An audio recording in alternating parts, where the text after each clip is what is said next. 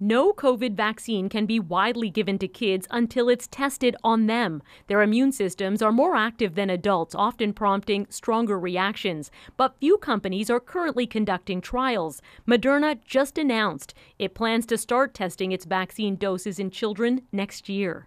I think it's very important to be able to study this vaccine or these vaccines in children because kids are not just small adults. Children aren't a small player in this pandemic either. They're a fifth of Canada's population. And while they only make up around 1.4% of COVID hospitalizations, they account for over 15% of cases. That's more than 50,000 infections. Studies have also shown kids older than 10 are just as likely as adults to infect others. Many pediatricians are advocating strongly to have children included in these vaccine trials.